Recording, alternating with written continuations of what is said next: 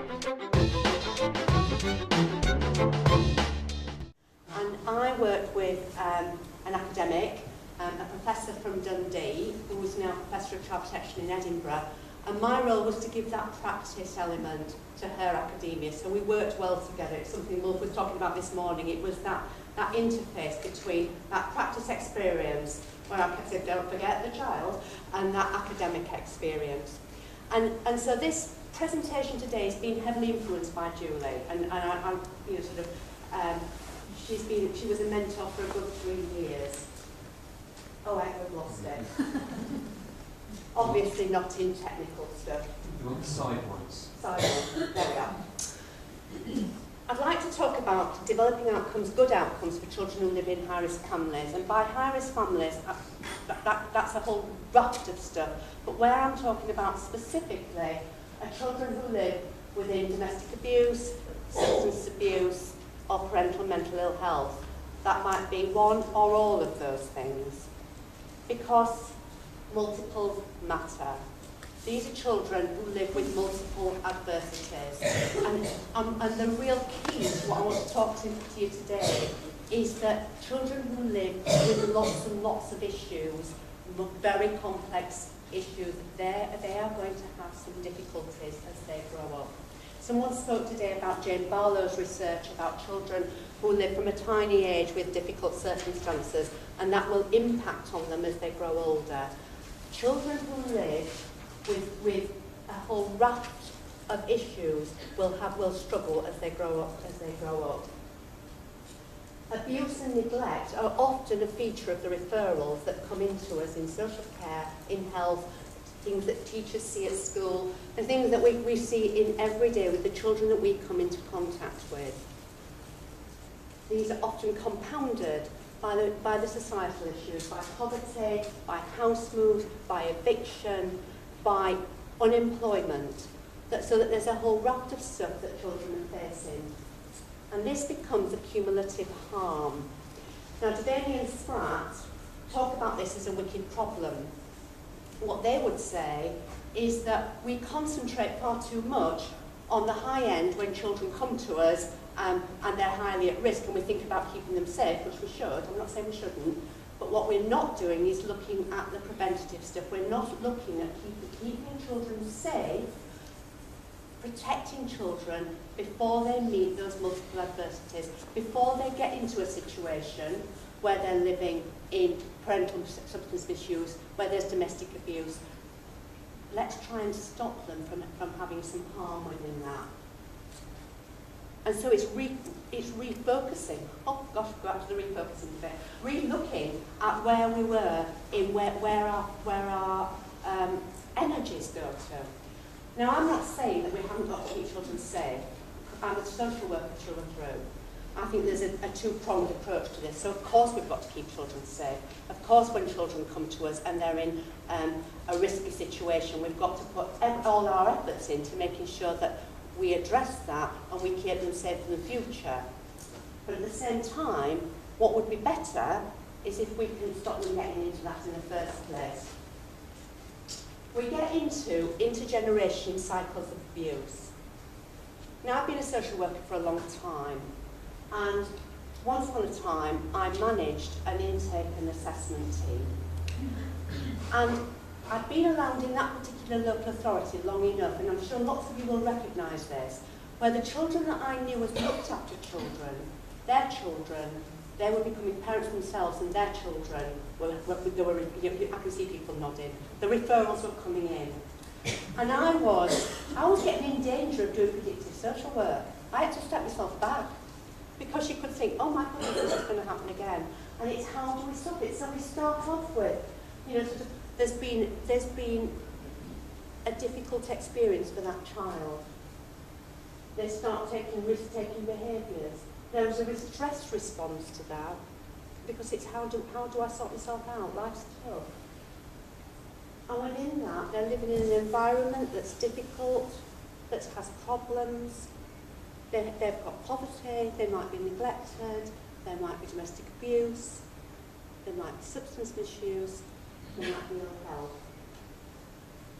And so it goes on. So that's what that child has experienced, and it happens. And there is a cumulative impact. So by that, I don't just mean cumulative harm, where there are layers and layers of the same abuse. So you might have neglect upon neglect upon neglect. There might be a child who's experienced domestic abuse one day, and the next day, and the other day. We have our young people with the youth theatre, very powerful bit of youth theatre. And what they were showing was that there was substance, alcohol misuse upon alcohol misuse upon alcohol misuse. I'm talking about substance misuse, parental mental ill health, domestic abuse. Believe you me, I know, because this is what you work with, you will get lots of referrals about children who experience all of those. Where do you look? Where do you start from? The thing is, if they are, they're going to experience difficulties as they grow older. Has anybody heard of the ACE study? Put your hands in. ACE, good. Right, well, somebody was talking about tweeting earlier on. I was looking at a tweet about the ACE study on the Huffington Post, and it said it's one of the best studies that nobody's ever heard of. This was a 10-year study by Rob Ander and Lindsay Politi. It had 18,000 participants, and it looked at children's adverse experience. So that might be living with drugs, just I've talked about those issues. So child abuse and neglect would be an adverse experience. Growing up with domestic abuse, substance misuse. It looked at those things. And what it found was that if children had grown up in those adverse experiences, they would die sooner. They were more likely to have relative morbidity. They weren't going to do very, very well as adults. They were going to struggle. That was the top and bottom of it. And they were likely to have children who would also struggle. So the top 10 risk factors, and it didn't mention domestic abuse in this, were smoking, obesity, but there's alcoholism, suicide, drug use, injected drug use, multiple sexual partners. Children who lived with any of these, or more than one of these, and what this study says is that multiples tended to cluster. So if they were having one, they would tend to have the other, they would tend to have three. So you would get adverse social experiences, the ACE, poor cognitive impairments, emotional difficulties, start to adopt high-risk behaviours, disease, disability, early death. That's why prevention is important. You know, we all live in a resource-led world. In lots of ways, the maths stack up for this, don't they? If we're going to look at maths, they stack up. I want to look at children. If we want to keep children safe, we need to start early. Because we don't want increased lung disease, cancer, lung disease, and increased prescription use. Neither do we want them to grow up without living in a happy, safe family home where they do well, where they do as well as they could. Serious case reviews. Can I have a drink of water, please? Thank you. Okay. Thank you. I've authored quite a number of serious case reviews. It used to be one of my main occupations at one time. And I'm not sure that we're learning the lessons for them, to be quite honest. I really am not, because you get to recommendations and you seem to be doing the same ones time and again. And we hear the high-profile ones, and I've done high-profile ones, and I've done others, and my mum once rang me up and she said, "Do you know what, Diane? Your name's in the Times." I thought, oh my goodness, my name. And I looked at Peter Frybottom's work, and there's some new themes emerging. And those of you who've been around a bit, I was quite weary when I read this, because these are themes that have been about for a long time. The first thing, though, is the importance of ecological frameworks, and this picks up on what Wolf was saying this morning. It's really important that we don't look at children in isolation, we don't look at families in isolation. Children and families live within our society, they have to operate within in our structures. We can't look at people in isolation. We can't look at adults in isolation or children. They belong together in families. Mirroring families and agencies, that's when we get into difficulties. That's been around since I was a student. Exclusion of fathers. We really, really must keep on. We must remember where the dads are. I did a serious case review a few years ago. And you start to read it and you think, where is the man in this? Where is he? And he killed this child. He really, and he was absolutely absent through all the information that was coming through. So that's the negative side of it. But fathers have a huge part to play in offering for their children, in helping to bring their children up. We have risky adults, we have risky men, we have risky women. We also need to help to boost the parenting, boost the ability to parent of our fathers as well as our mothers. We do sometimes still get into fixed thinking. The start again syndrome. How many families how many children have you had through that there's been assessment upon assessment upon assessment? Rule of optimism. We've got to ask, we really have got to ask that unaskable question when we go and see families, because it's no good thinking it's going to be okay. We've got to ask and we've got to drill down to see what's happening. And we've got to talk together. Communication upon communication, whatever we do across agencies, what we all say to each other is we must talk to each other. And that is so true. And that is much more than, and it's about understanding each other's roles and responsibilities. Because it's so easy to think, oh, well, they won't do that in education. Oh, social worker never answers the phone. It's about understanding where we're at, and for these children, let's keep these children at the heart of it. Children need to know that we're working together.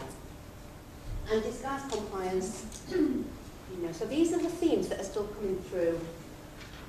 Older children and adolescents, I've seen that around as I've walked through.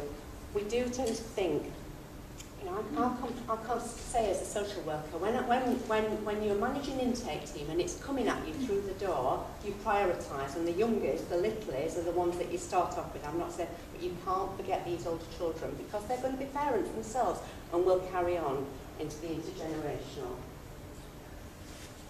Again, that's coming through in serious case reviews. Minority of the children in the last Brandon 2002 and 2011, from my notes, were known to children's social care. Most of these children aren't known to social care. The invisible child. People have concentrated on the adults' issues, the adults' problems, and they've forgotten where the child is. Not interpreting the information, not drilling down, not asking those questions again. Recording, we're all getting, decision making, relations with family. Somebody talked to me, somebody said the most important thing when we look at interventions is that relationship with the worker. And that is absolutely true, whether you're doing therapeutic work or what the research would show us is that relationship between the family, the child, and that person who's working with them is so important. You've got to spend time to make that up. And thresholds, we'll argue about thresholds till the cows come home. What the important thing is whatever we do when we get in there, that we do it well. And we remember that these children are what's important. The adults will always grab your attention, and we've got to help the adults to help the children, but keep those children at the heart of it. Right. I know you're confident about domestic abuse. I'm just going to do two little bits on it, because we can't think of those multiple adversities without thinking about domestic abuse. It's a major issue, and 2 women a week are killed in England and Wales by partners or ex-partners. If I say nothing else, my plea to you all today is to remember that the most dangerous time for children who've lived with domestic abuse is when the partners split up. When the non-abusing parent, that's often the mother, leaves that abusive relationship, that's when it's dangerous for children. Because at that contact is when children can be harmed. I've done 2 serious case reviews on this. and there is lots of research from Women's Aid and not further, that is when the children can be harmed. So please don't think that just because the abusing adult and the non-abusing adult have split up, that the child's okay. Do think about that contact, isn't it? And the latest, we don't know how much domestic abuse children live with, we really don't know. But the last NSPCC prevalence study said that 24.8% of 18-year-olds have lived with domestic abuse at some point. It does affect children, and I think we're all getting our heads around this, it really does. There could be physical injury. My experience is what really gets to children is when they're living with the emotional issues, the power and control, the domestic abuse rather than domestic violence. It can cause difficulties at school, depression, resentment, real huge issues for children, sleep disturbance, loss, really into bedwetting nightmares, and down to post-traumatic stress disorder. So that's one of our adversities. Substance misuse we've spoken a lot about today. You've got a protocol, we've spoken about substance misuse. Okay. Just repress the top one. I'm not. I've overpressed it. Yeah, that's something should have learned.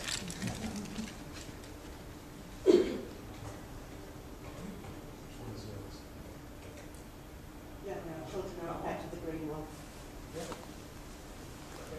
Yeah, I'll just go back. Yeah. I mean, we've got in the room, people know you, we've got experts in the room, we've talked about it today, about the impacts on the adults of substance misuse that might affect their parenting capacity. You were talking about this earlier on. What I would say in terms of substance misuse is that substance misuse alone wouldn't mean that parents can't parent. There's got to be other things involved, and it's again, we're coming back to the multiples. But very often it will cause, or it can cause, mental health difficulties or the psychological impairments. So it's not just taking the substances, it's what happens. Children are affected. Back to the children. Children will be affected if the parenting capacity is reduced. It can be neglected, there's physical issues, exposure to dodgy adults. That's a biggie. That really is a biggie. Unstable environment. Very often feel second to drugs. In a minute I'm going to show you something that children have said. Exposure to noxious habits. I mean, there's all sorts of things. Don't mean to say it always happens, and this is the case. It's when you get multiples.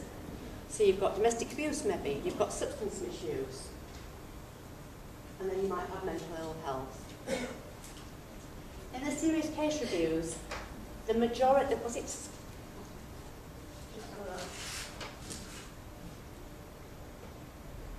got this thing, but parental mental ill health was a major issue in serious case reviews. Lots of cases are short-lived, don't last long, they're just small episodes. Sometimes it's severe. And lots of people who've got mental health issues will go on to have children, and they'll do it really well. Lots of people will struggle, especially when you've got the multiples, back to the multiples. And the multiples are happening.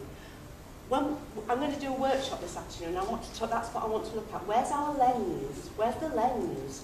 When we get a referral, and the referral is about a child living with parental substance misuse, you'll go out and do an assessment, or you might know this in school, or you might be because you're the district, the health visitor visiting, and what it says on the paper is, well, there's parental mental ill health, and at the same time there's substance misuse. You think maybe not much, but there's there, and domestic abuse. Where do you go to it? Where do you look? Where do you start? That's what I'd like to look with you about in a workshop.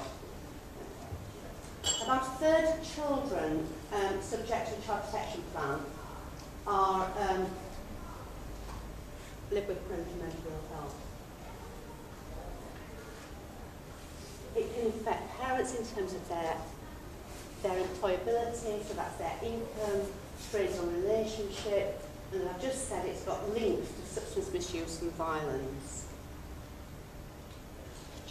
Children would say they get into caring situations, they feel ashamed, it's not an illness that they can talk about at school. I'm going to talk to you in a bit about some interventions, but I remember a child saying to me ages ago, who came to one of a group session, he said, the thing is, you can't go to school and dish your mum, but in our group we talk about it because children feel that they're ashamed. If their mother had a broken leg or bronchitis or cancer, they can go and talk about that. It's hard to go and talk about parental mental ill health. There's a huge risk for children who live with parental mental ill health to have mental health issues themselves. So it's a challenge. It's an absolute challenge to work with children who have multiple adversities. This is my cat Trevor. Now, I absolutely agree that we've got to look from a strength model. We've got to come from strength. Trevor's strength is to get the mice out the barn. But Trevor was kicked by the cows and it dislocated his ribs and he had to have huge operations. So Trevor worked out that he could get to the barn without going through the cow field. And so he walks every day. The cows out in the field in summer. But, you know, Trevor's tenacious. And Trevor rises to the challenge. And that's what we need to do. We need to rise to the challenge because children are important. I'm going to play you a very, very short clip of children who live with parental substance misuse. And given my already rubbish,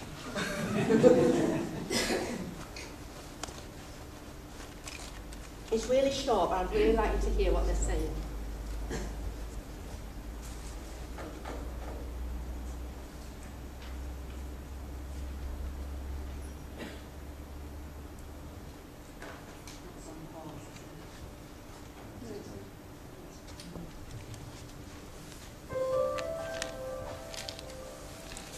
It would have been a lot easier if I could talk to somebody, then I can tell them how I'm feeling, because then I'm not lonely. I think it's easy to be judgmental of children who have drug using parents, and they can just get put into a box. But we're not all the same. Some of us need help and some of us don't. They should understand that we have feelings, so we have to speak out and tell them what we want. She's speaking to somebody and they're not really asking how do the kids feel, and it's making me angry. Sometimes I always feel like I have to look after my dad like I'm a parent, but I'm not at the minute, I'm just a child. He's just a child, okay? He's just a child, and that's what we've got to remember. We're working with children. We need to support adults to look after the children, but we've got to keep the children absolutely at the centre of it, and that's what's important. I'm sorry I couldn't bring you, and I have got them. I've got clips of children who live with parental mental ill health and children who live with domestic abuse. But the common theme through them is, you've got to listen to me. You've got to hear what I'm saying. Is it top?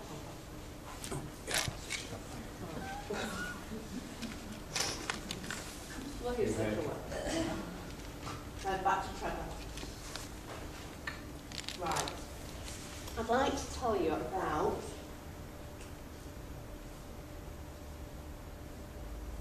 a couple of interventions that we're trying out, we're testing out, where we try and work with the whole family.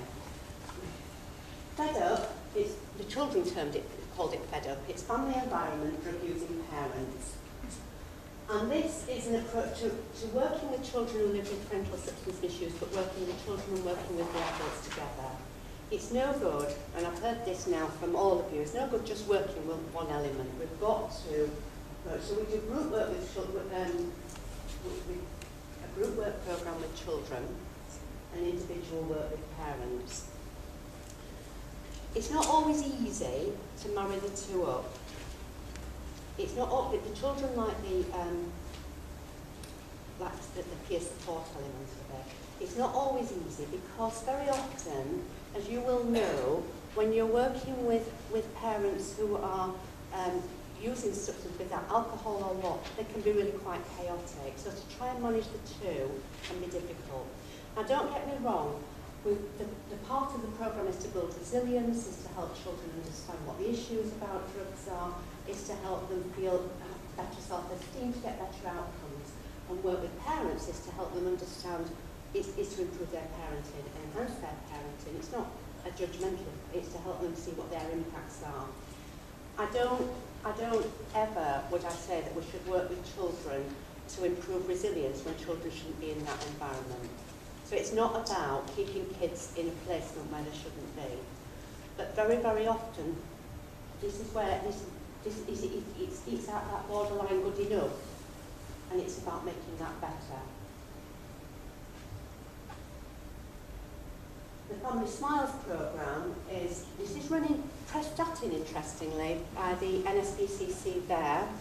Sue Walls is the research manager there. This is based on an Erica Pittman programme, which was the Young Carers programme. But again, it didn't work with the adults, so we wrote in, I spoke to Erica and we got permission to develop that and make it a bit more family-fied. So it's got a child protection element to it. Again, this is a twin-track programme where we work individually with the parents and a group work programme for the children. Children who, I've said it earlier on, children who live with parental mental health have got quite a risk of developing mental health themselves. There's a guy I've been working with in London who is a consultant psychiatrist, and I can't remember the fancy hospital he works at, and he'd be ever so cross with me. But what they're developing is an education DVD for schools, particularly for teachers, about the huge challenges children who live with parental mental ill health have to face, particularly when they come into the young carers situation. Again, we do a safety plan at the end of this. So on both these programmes, we work individually with parents, together with the children, and then come together to do a safety plan. That safety plan is the responsibility of the adult in the house, not the children's. But it's about how we move them on. I suppose what I'm saying is, we need to test this out. We are doing a robust evaluation. I'm going to show you some slides of the evaluation in a minute. What we've got to remember, and it's been the theme of the whole of the day, is we can't work in isolation with just one little bit of the problem. We've got to work across the teams. Because if you just fix one bit, then it'll leak out somewhere else. And sometimes, like with Trevor, it's a huge challenge. But the relationship that you build with those children and with the family are what will take it through. We've run these two programmes for just over 12 months now, 15 months. And Dr. Prakash Ferdinand has been doing the evaluation. Now, it's had a whole raft of measures. And as a practitioner, I wanted to see this. But what I want to say to you is, it's no good running anything, delivering anything, if you're absolutely sure that it's got some evidence behind it. You can test it out, which is what we're trying to do, but we do need to deliver interventions that are evidence-based, that we know are going to work, are going to have some good outcomes. So this has got a whole raft of measures. And what the measures are showing so far is that it's working. We measure it at the beginning, we measure at the end, and we come back 6 months after. We do what's called a child abuse potential inventory. This, with practitioners, caused a bit of stooshy, because they all thought, I'm not going to ask this, I'm not going to ask people to abuse their children. And we had to say, look, it's about how you frame it, but it's the questions. We want to know if delivering this programme has had benefits for children. Are children going to be safer within their family because we've delivered this? And actually, after the whole hula about delivering it, and there was a hula, believe you me, they got on with it and did it, And the one that they don't do, and as practitioners you'll all know this, is the one that's supposed to bill themselves. That is rubbish. We've got to say, oh, come on, please get it done. But the one they do with the family, it does, and it's coming out really well. And so the levels of distress and happiness are all showing, and we're still at early stages, to have an improvement.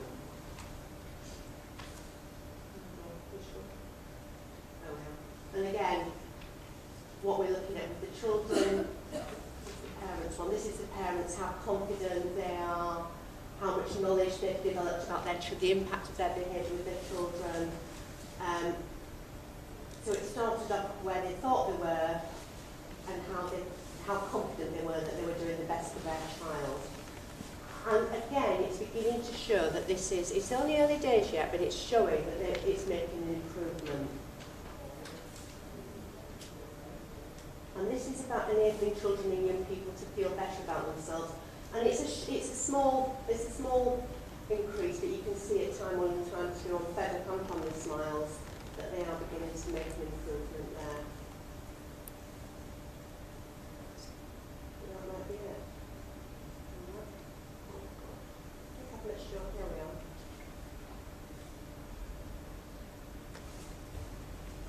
I won't read it all for you.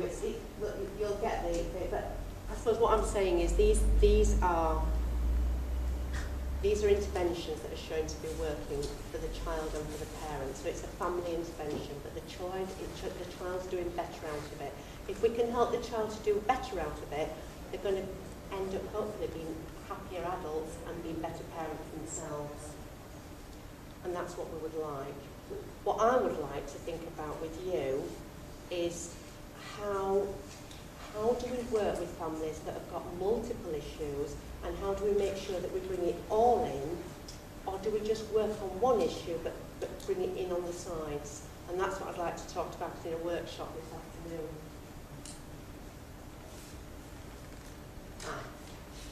The world is a dangerous place, not because people who are evil, but because of the people who don't do anything about it. And that's what we've got to do. We've got to do something about it. We've got to keep them bairns, as you say in Yorkshire, keep them bairns at the forefront and do something about it.